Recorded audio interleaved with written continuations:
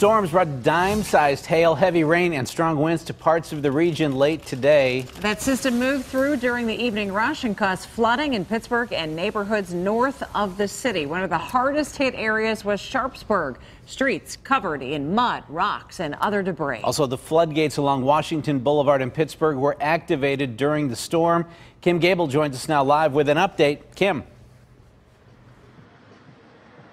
Yeah, we're live along Washington Boulevard right now, Ken, and you're right. This is one of those areas that the city of Pittsburgh has to keep a very close eye on anytime there's a heavy downpour. The floodgates here are behind me. They are actually inoperable, the gates themselves, until further notice. So city crews had to actually set up wooden barricades to keep drivers here safe. So here's a look at this location and a few others during and after those heavy rains today.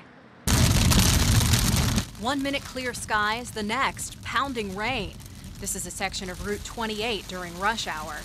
And this is flood-prone Washington Boulevard, where the lights were flashing, but the gates were not lowered. And here's Sharpsburg as the torrential rain rolled through. And all of that water eventually led to this.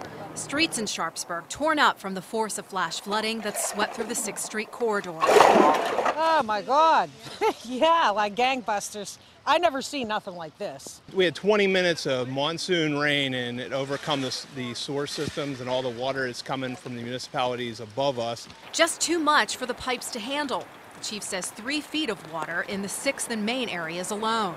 And we were on the deck at a restaurant by the river. You couldn't even see the river.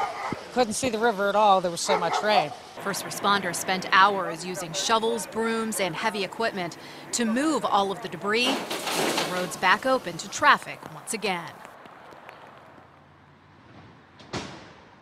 So we do know that a couple of businesses in that Sharpsburg area had some minor flooding just in the basement area. No major injuries reported anywhere today.